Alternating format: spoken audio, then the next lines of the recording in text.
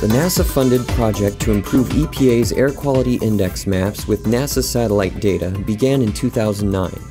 The main objective of this project is to use NASA satellite data to enhance estimates of ground-level pollution concentrations through the development of the AirNow Satellite Data Processor, or ASDP.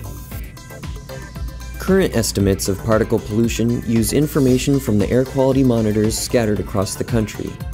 However, there are many regions with few or no monitors.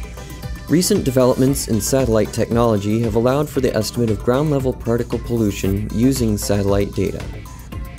The combination of satellite estimates and ground monitors can give us a more complete and more accurate picture of particle pollution across the United States. Through the ASDP, satellite estimates and ground-based observations of particle pollution are fused using a weighted average scheme. The relative weighting of ground observations and satellite estimates is based on the uncertainty of each data source at every grid point across the U.S. In regions near monitors, ground observations have less uncertainty than the satellite estimates. Therefore, the ground observations are weighted more heavily. In regions far from the monitors, however, the satellite may provide better information, so its contribution to the fused product is weighted more heavily. This is an example map of particle pollution concentrations based on ground observations only, color-coded according to the Air Quality Index, or AQI. The locations of ground monitors are shown with black dots. This is a map of the uncertainty of the ground observations. It becomes apparent that as you move farther from a monitor location, the uncertainty increases. By contrast, this is a map of satellite estimates of ground-level pollution for the same period. The blank areas indicate where satellite data was unavailable because of cloud cover. Even though the satellites can add valuable information, their contribution can be limited by data availability. The satellite estimates also have uncertainty associated with them.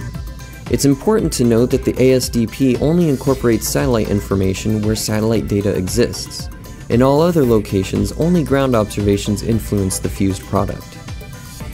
At every grid point on the map, a weighted average of satellite estimates and ground observations is calculated based on the relative uncertainty of each data source. More certain data is weighted more heavily. Where the uncertainty is the same, both the satellite and ground observations are weighted equally. This calculation is carried out at every grid point, generating a map of fused PM2.5 for the entire US. By incorporating satellite estimations of ground-level pollution, we add information in regions without monitors, like South Dakota and Montana. In addition, we can limit the spatial influence of isolated ground monitors by providing pollutant information in the region immediately surrounding the monitor. The next phase of this project will involve testing the weighted average fusion method using an entire year of data. Alternative methods will also be evaluated in an effort to select the most reliable and accurate data fusion approach. After rigorous testing and evaluation, the ASDP will become an operational component of AirNow in 2013. We welcome feedback, questions, and suggestions.